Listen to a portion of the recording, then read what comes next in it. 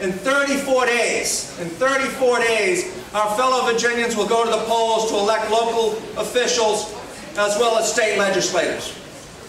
And it is imperative that we maintain a Democratic majority in the state Senate of Virginia. And we're going to elect some more House members as well.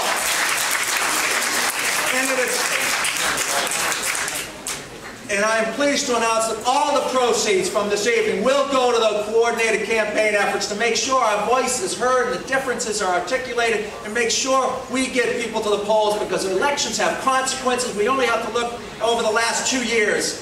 That reminds us that these Republicans have been able to roll back so quickly in 2 years what we were able to do in 8 years under great Democratic leadership of Mark Warner and Tim Kaine. We cannot let it happen. We've got to get to work in the next 34 days. We've had some proud victories and difficult races here over the last couple of years, as you all know better than anyone. The most important thing right now is that for the next 5 weeks, everyone here stays focused like a laser on the state legislative races that are going to be decided on November 8th. We know why these races are important. We've got a 2-seat majority in the state Senate, and we need to protect Democratic control. That is absolutely critical. That is the firewall. We cannot allow them to take that firewall down.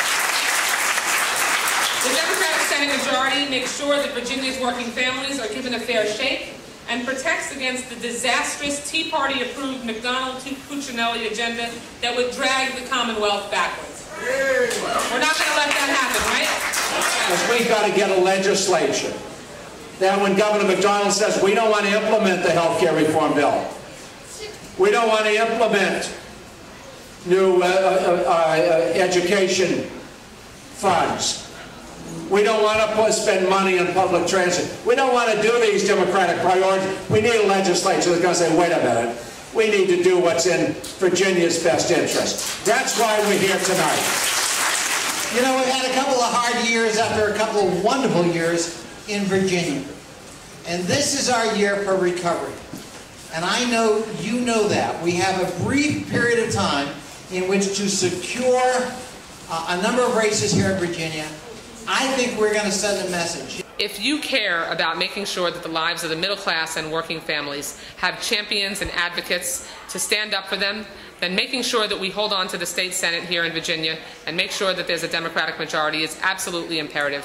We don't need more politicians who care only about the wealthiest, most fortunate Americans. We need fighters in the state capitol to stand up for the values that Virginians care about, to fight hard to make sure that we have a good education system, that people have good quality health care, to make sure that there isn't a slash and burn mentality in the state capitol. And I know that on November 8th, 2011, if Democrats can hold on and win these elections all across the state, the working families and middle class of Virginia will be in good shape.